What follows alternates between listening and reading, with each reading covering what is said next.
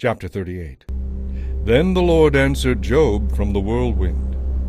Who is this that questions my wisdom with such ignorant words? Brace yourself, because I have some questions for you, and you must answer them. Where were you when I laid the foundations of the earth? Tell me, if you know so much.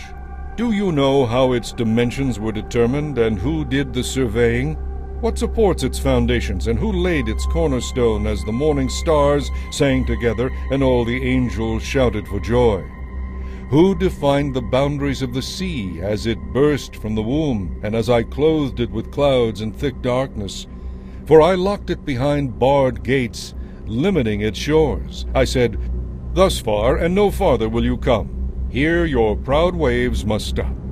Have you ever commanded the morning to appear, and caused the dawn to rise in the east?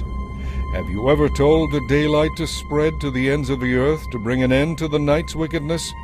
For the features of the earth take shape as the light approaches, and the dawn is robed in red. The light disturbs the haunts of the wicked, and it stops the arm that is raised in violence. Have you explored the springs from which the seas come? Have you walked about and explored their depths? Do you know where the gates of death are located? Have you seen the gates of utter gloom? Do you realize the extent of the earth? Tell me about it if you know. Where does the light come from? And where does the darkness go? Can you take it to its home? Do you know how to get there? But of course you know all this, for you were born before it was all created, and you are so very experienced. Have you visited the treasuries of the snow? Have you seen where the hail is made and stored? I have reserved it for the time of trouble, for the day of battle and war. Where is the path to the origin of light? Where is the home of the east wind? Who created a channel for the torrents of rain? Who laid out the path for the lightning? Who makes the rain fall on barren land, in a desert where no one lives? Who sends the rain that satisfies the parched ground, and makes the tender grass spring up? Does the rain have a father? Where does dew come from? Who is the mother of the ice?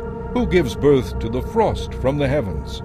For the water turns to ice as hard as rock, and the surface of the water freezes. Can you hold back the movements of the stars?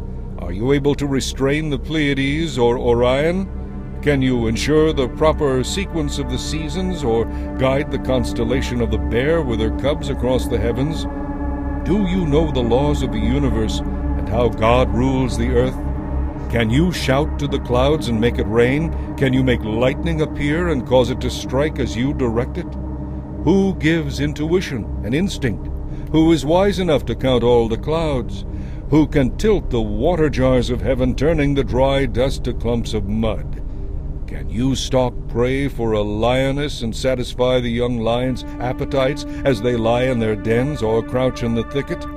Who provides food for the ravens when their young cry out to God as they wander about in hunger?